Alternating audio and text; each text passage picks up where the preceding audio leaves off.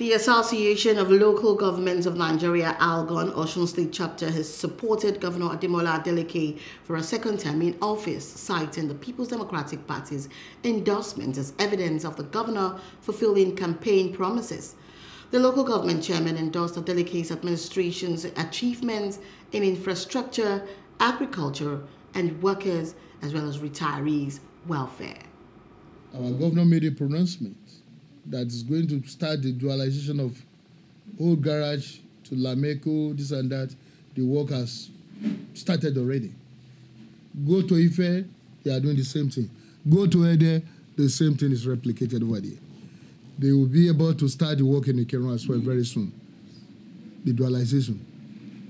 And I want to tell you, on the issue of heads, few months after the inauguration of Senator Ademola, they did rehabilitation of many health centers in Osun. Ikiru is one of the case in point. The Speaker urged party members to continue supporting the administration for more success and assured local government chairmen to intensify rural development efforts to further Adeleke's administration's grassroots agenda. Governor Senator Ademola Adeleke wants to be given the ticket for the second term. That's why, on behalf of Algon in Osun State, we are not just 100%. Quote me.